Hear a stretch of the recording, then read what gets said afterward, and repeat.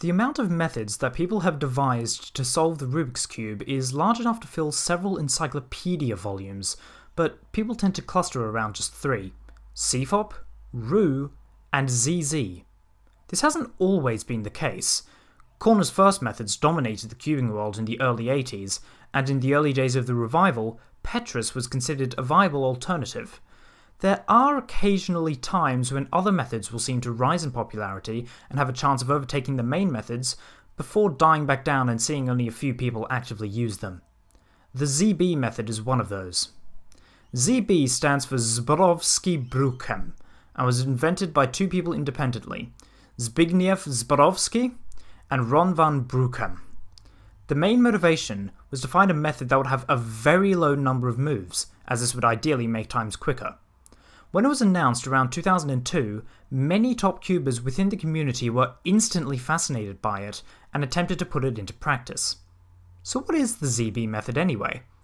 ZB starts the same as CFOP, where you make a cross in F12 pairs.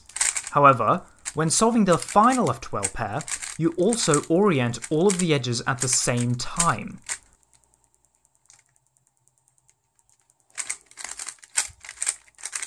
Then, you use one algorithm to solve the rest of the cube in one step. Because all the edges are already oriented, this cuts the number of cases that need to be learned down to just an eighth of full last layer. As a result, many cubers started working on learning it, thinking it would be the CFOP killer. Chris Hardwick kept a journal of his attempts to learn the full method, and other cubers put up websites full of algorithms, such as Lars Vandenberg, Dan Harris, and Jason Baum. It looked like it was the future of cubing.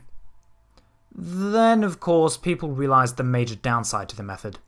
The last step consists of a massive 493 cases, a lot of which look extremely similar to each other.